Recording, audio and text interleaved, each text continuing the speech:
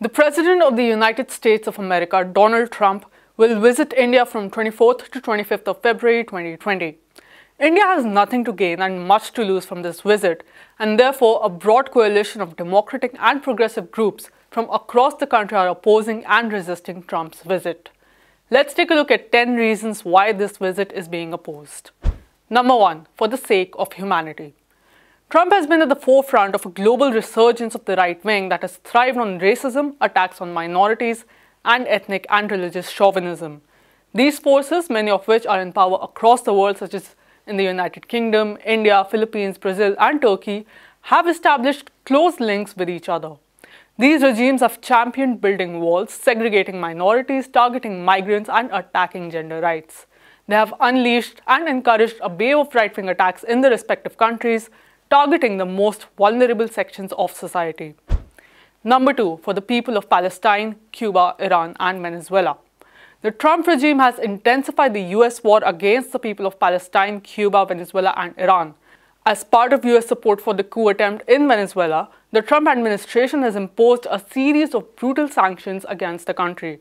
Research conducted in 2019 indicates that US sanctions may have caused over 40,000 deaths in Venezuela between 2017 and 2018.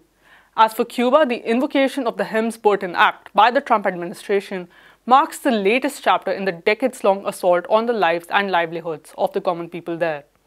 In Iran, wave after wave of crippling sanctions have led to a rise in unemployment and curtailed growth. Among the worst targets of the Trump regime's policies have been the people of Palestine. Under Trump, the US has not only supported Israel's brutal repression and occupation of Palestine, but also its illegal settlements and plundering of Palestinian land and properties. Number 3. Attack on women's rights.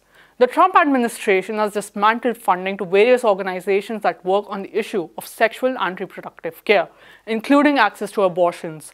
As a result of this, in the US, access to these health services is shrinking, and poor women of color, and transgender people are especially being deprived of the basic human right of health care. Number 4. Adverse impacts on Indian agriculture. India is a large target market for US agribusiness companies for the sale of products such as almonds, walnuts, cashews, apples, chickpeas, wheat, soybean, maize, and peanuts. Huge budgetary allocations and subsidies provided by the US government allow its agribusiness corporations to distort prices and outcompete local farmers in developing countries. So far, India has used tariffs as a policy tool to protect its farmers from such an import glut. Trump is demanding that India remove these tariffs. He is also targeting India's dairy and poultry sector that together sustain the livelihoods of over 100 million households. Number 5. Undermining access to healthcare. India is a critical producer of affordable generic medicines. India's patent law safeguards play a key role in enabling its generic manufacturers to compete and produce medicines at prices that are affordable for all. During Trump's visit, India will once again face pressure to give in to demands that protect the interests of US pharmaceutical corporations. The US has also targeted India's progressive policy on price controls on medical devices such as cardiac stents and knee implants. Acceding to these demands will allow US multinationals to fix high prices that would compromise access. Number 6. US corporate agenda on e-commerce. There is immense pressure from the US on developing countries to sign onto an international digital trade regime at the World Trade Organization. Trump has been pushing India to allow unbridled access to US big tech corporations, which will enable the US to exercise greater power over digital technology and the Indian economy. Such an agreement would be disastrous for the Indian economy for decades to come and would push farmers, traders, and workers into further misery. Number 7. Subverting India and developing countries at the WTO. The US has targeted India at the WTO on multiple counts. It has challenged India's policies on public stock holding and minimum support prices. These policies are critical to implement the National Food Security Act to ensure that the poor have access to food and farmers receive adequate prices.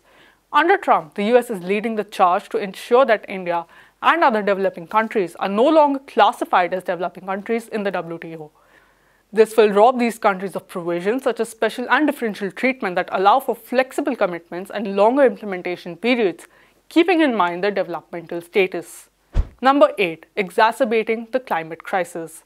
As we face the dangers of climate crisis, Trump has initiated the formal process of withdrawing the US from the Paris Agreement of the United Nations Framework Convention on Climate Change. This is despite the fact that the US is the world's biggest historical emitter of greenhouse gases. Instead of supporting developing countries like India, Trump is blaming them for emissions. Number 9. Offensive on manufacturing and investment policies.